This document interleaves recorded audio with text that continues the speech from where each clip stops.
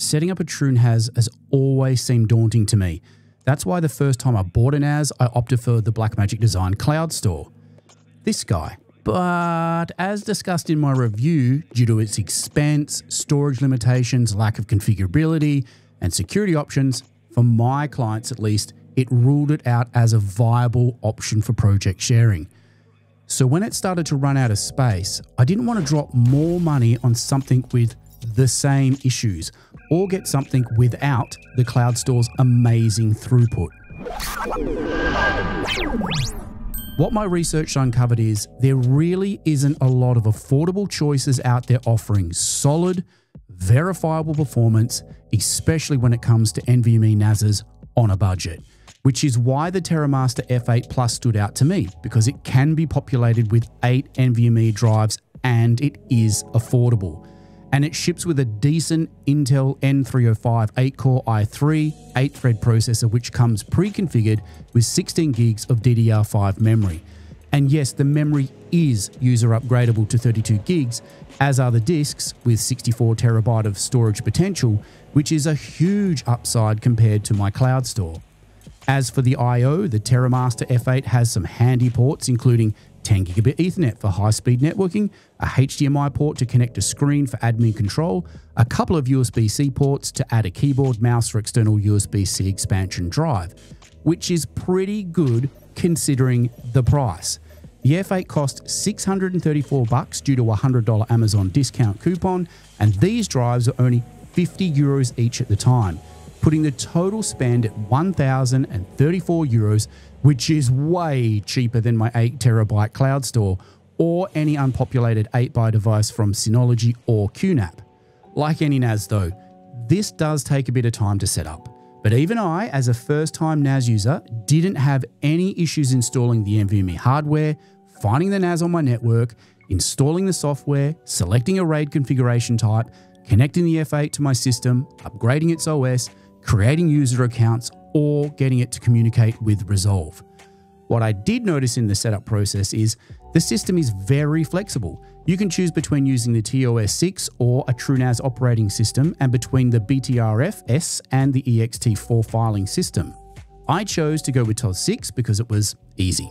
And the ext4 file protocol as Mac OS is based on Linux and in theory should provide me the smoothest integration with my overall system. Creating a drive to access was also very easy. It only took a couple of minutes, and before I knew it, my 8 terabyte RAID 0 was ready to go. Now, this config isn't for everyone, but it suits my user case.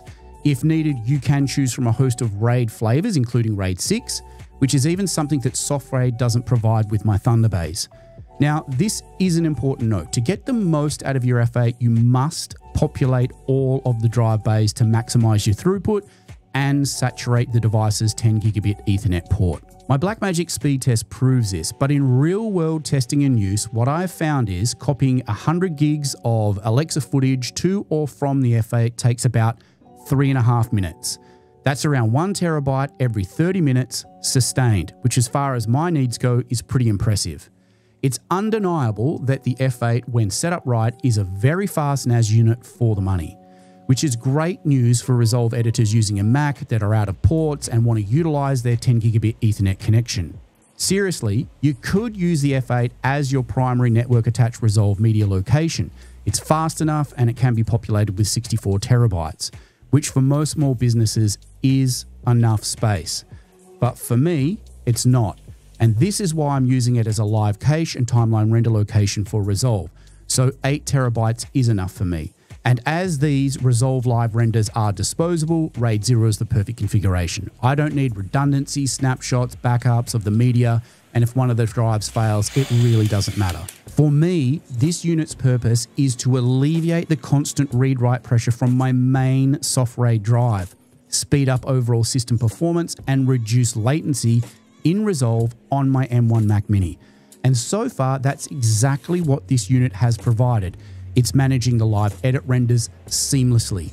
There's no lag when accessing very large raw media files, stills image sequences, or animation files when you're working in Fusion. Granted, a Thunderbolt drive would provide far better performance, but it wouldn't have alleviated the compute pressure from my Mac Mini's M1 chip. This way, the F8's Intel chip handles all the data compute tasks, and this is why I'm now getting better overall system performance in Resolve. I also now have more flexibility, more RAID system control, the ability to safely log in remotely, control over who has access to the media on the drives, and down the line, perhaps switch it over to a RAID 6 config. This is all stuff that neither Soft RAID or my Blackmagic Design Cloudstore can provide. And as far as I'm aware, the F8 in this config is the cheapest mass flash storage solution in this space. If I'd gone with another Thunderbolt option, there is nothing sub $1,000 that comes populated with 8 NVMEs with this amount of I/O, speed, or networkability. For me, this was also as easy as setting up a Thunderbolt drive. Perhaps that has something to do with the install and setup guide Terramaster provides. I mean, I just followed the prompts and done. It was very easy. Once set up and in use, I wasn't even concerned with the heat management because of the box's simple design, which has 2 large fans, comes with 8 included NVMe drive heat sinks, thermal pads and rubber attachment bands that help keep these high-performance NVMe drives stay frosty. But if you are ever concerned, you can check the live system heat diagnostics information via the TNAS app. Plus, you have full control over the fans in real time.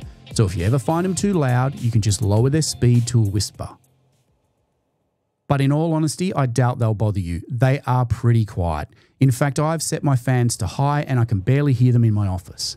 Simply put, the F8's cooling system works really well. In all of my testing, including terabytes of large file transfers, the drives have stayed between 35 and 44 degrees Celsius, with the fans averaging around 1500 RPM.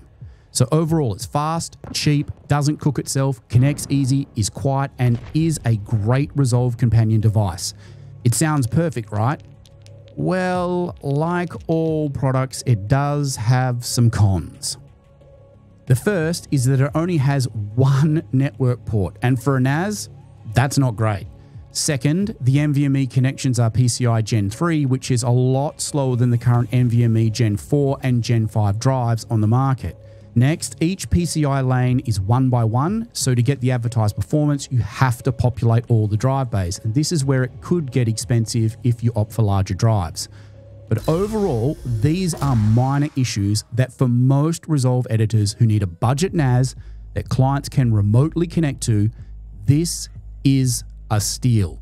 The F8 is so powerful for the money and it can handle a stack of different workloads, and I've barely touched the surface of what it can do. There's tons of apps that go way outside the scope of what I need, like backup software, virtualizations, Dockers, you name it.